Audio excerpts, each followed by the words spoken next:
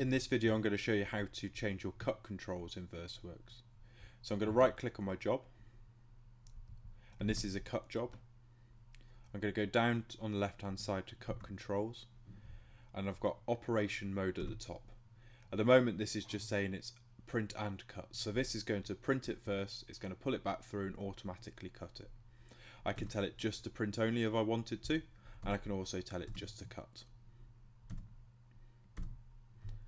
So what we can do in here is I can tell the printer to cut the image boundary. I can tell it to return to origin after print if I want to either reprint it or recut it. I can tell it to return to origin after cut. I can tell it that I want to add more cut passes, so if it's something that needs more pressure but we want to do it in 2 passes, we can increase the passes. And I can also change my actual cutting condition setups in here as well. So my cut speed, my blade force and my blade offset.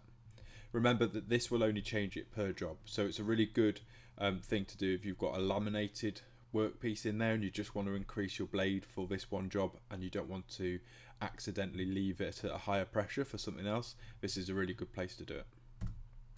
So I'll take those off. Once you've got everything set up, all you need to do is press OK, and then you're ready to print.